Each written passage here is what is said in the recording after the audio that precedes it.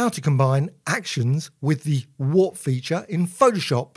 To warp the layer, you must first unlock it. Go to the Layers panel and click the padlock. Go to the Window menu and display Actions and Layers. Go to the Actions panel, right side menu to come out of button mode. Go to the bottom of the panel and click the little plus. Give the new action a name. It is now recording. Go to the Edit menu, Transform and Warp. Right-click the layer. Select one of the split options. Please check out our earlier videos about the new features of Photoshop's Warp. You can also find the same split options in the Layer menu and along the top bar. Select the warp points or lines and drag to warp. You can warp the design in all kinds of ways. The record is on, so all of the changes will be recorded. Sadly, there's no transform repeat command for the warp. You can overlap the points. You can also drag the points outside of the current layer. I wouldn't worry too much about the end result. I'm going to apply it to a totally different image. Click the Stop button. It has now been saved to the Actions panel with the name that you gave it. Go to the top of the panel, right side menu, and go back to button mode. You can now see the button in the panel. As mentioned, I'm not going to use this image. I'm going to go to another document now. Of course, you can always save the work if you wish. The new image has got an unlocked layer, created using gradients. It could be images, text, etc. Go to Layer menu and Duplicate Layer, or use Alt, Option and drag. Slightly resize it. You could do the Convert to Smart Object before the resize, up to you. Go to Layer menu, Smart Objects and Convert to Smart Object. It is now a smart object. You could add effects, etc. I'm going to duplicate that smart object, so hold down the Alt or Option key and drag. Repeat this a few times. I'm also going to resize and rotate the duplicated smart objects. You could create many layers. I'm just going to create a few.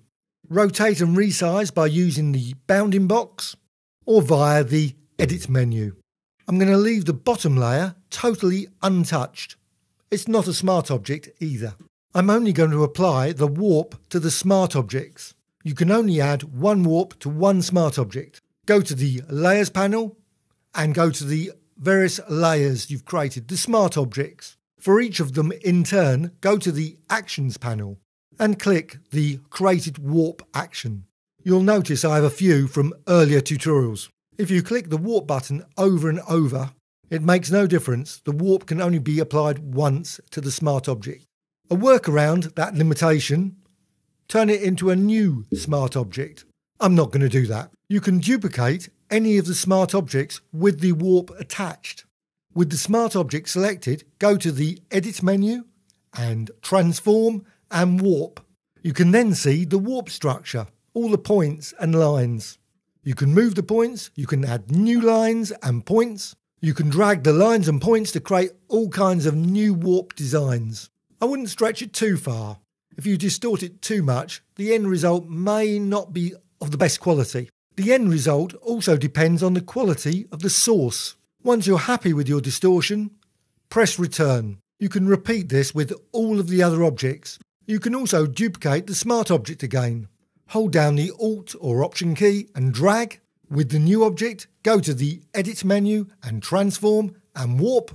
Modify the points and lines. Click OK. The warp design can be rotated, scaled, squeezed and much more. Select a smart object, go to the Edit menu, Transform and Warp. You can then fill the entire image with your warped designs. You can, of course, change the gradient if you wish, the underlying image. Go to the Layers panel, go to the Smart Objects thumbnail, any of them. Then you can edit the gradient, perhaps change the colours, perhaps warp it within that document. Once you're happy with that, close the document and save it. You will then see all the smart objects updated. You can then create unique designs and modify them at any point. You can also convert the entire set of smart objects into a new smart object. Go to the Layers panel, select all of the smart objects. Go to the Layer menu and Smart Objects and Convert to Smart Object. With all the smart objects as one smart object, you can now apply a warp to that. You can go to the Edit menu, Transform and Warp. That will create a totally new warp, but instead you can use the Actions panel. Why create a new warp when you've got one already? So go to the Actions panel and click the Warp button. You can also duplicate that smart object with the warp.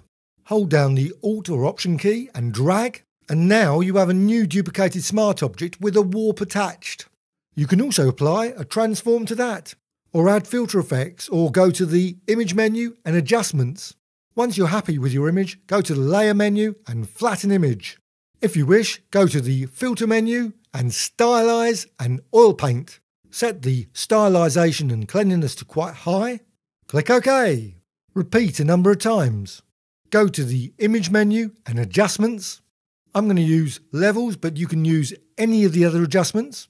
The final result, a lovely warped, distorted, surreal image. Save it to your CC library. I hope you found this tutorial about the warp and actions of interest. I'm always adding new tutorials about Photoshop as well as Illustrator and other applications. Please subscribe to the Graphic Extras channel. Please add a comment or two, a dislike or like. Thank you very much.